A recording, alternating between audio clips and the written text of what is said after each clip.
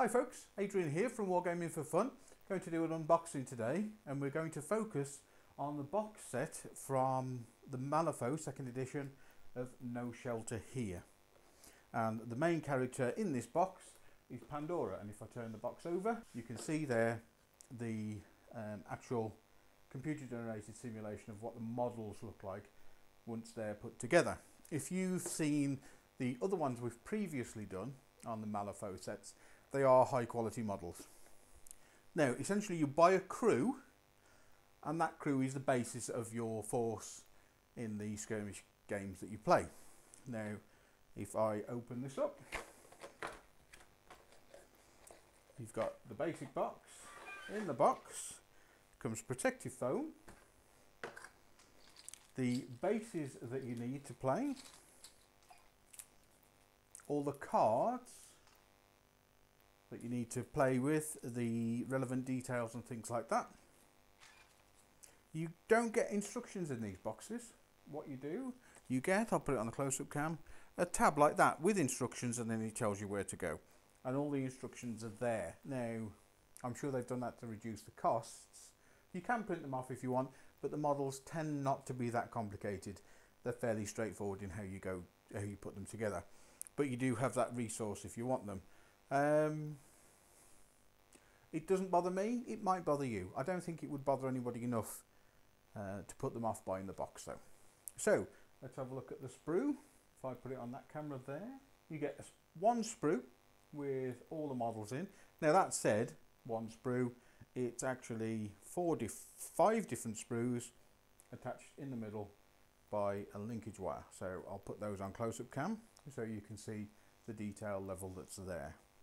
There's Baby Cade. Now you can see from the size of my finger the kind of detail that you get on the models. You know, you've got Cade with a knife there, and his nappy, his teddy bear, and his other arm. Next to that you've got Candy. Now Candy is possibly one of the freakiest models you'll ever see. The level of detail again, it's borderline what you can paint, folks. That's how detailed they are. You can see the back there, and also the back of Baby Cade. Then you've got Pandora herself. Again, a high level of detail, front and back. And then we've got the creatures that come with them. I believe it's a mixture of poltergeists and sorrow. Yeah, you can see poltergeist written on the thing. So that guy will become a poltergeist when he's all put together. And then you've got, I would imagine, junior poltergeists, who are the sorrow characters when you put them together.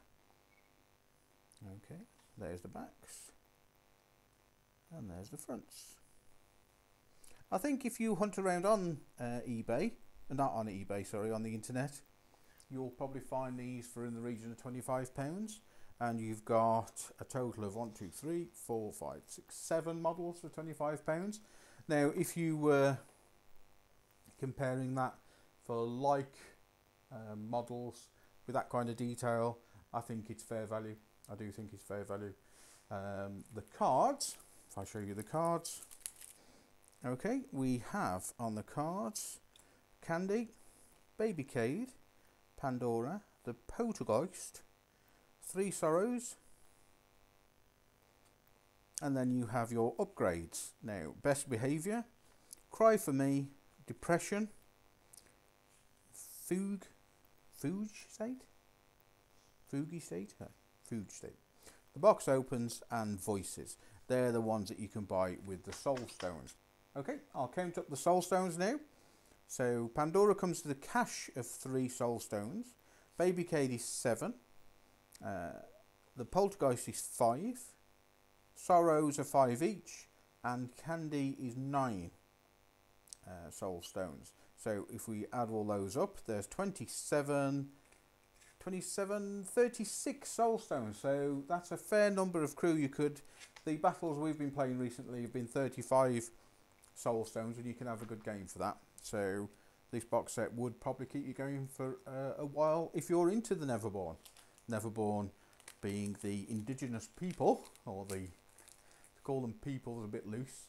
They are the stuff of nightmares, folks, that lives on Malifaux. They're the ones who prey on humans. They don't essentially want humans there because it's their world. Okay, folks, I'll put those together and then show you what they're like. Okay, folks, I've put together the No Shelter Here box. Again, it's a basic assembly. There's no fillers been used. It's just the glue and the model slightly cleaned up a bit. So you get a true representation of what is in the box. I'm going to put each one of them on the spinning wheel now and give you opportunity to see. Catch you again soon.